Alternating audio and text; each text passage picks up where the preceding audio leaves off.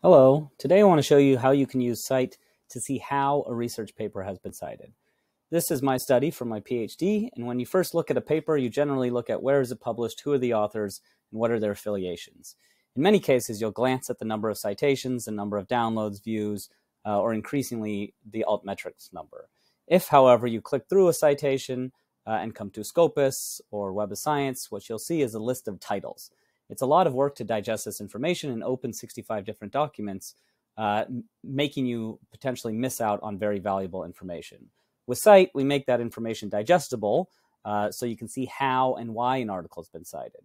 Using our browser extension, you can click on this, and then it takes you over to Scite. And what you're able to see is not only which articles cite your article of interest, but exactly what they say.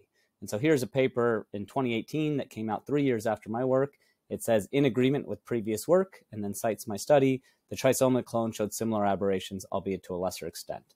This has been classified as presenting supporting evidence by our deep learning model, and this excerpt of text has been taken from the results section of this article. You're able to filter by where the citations are made in the citing article, whether that's the introduction, the methods, or the results section. You're also able to filter by supporting, mentioning, and contrasting types.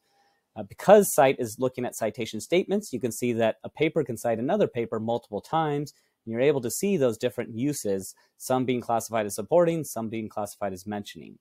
To organize this, you can filter by engagement, and you'll see the papers that have cited this article of interest the most. In this case, it is a paper that has cited it 8 different times. And so there's a lot of information that we're missing out on in typical citations and traditional citations that we want to make available with Scite. Hopefully you found that useful, and thanks a lot.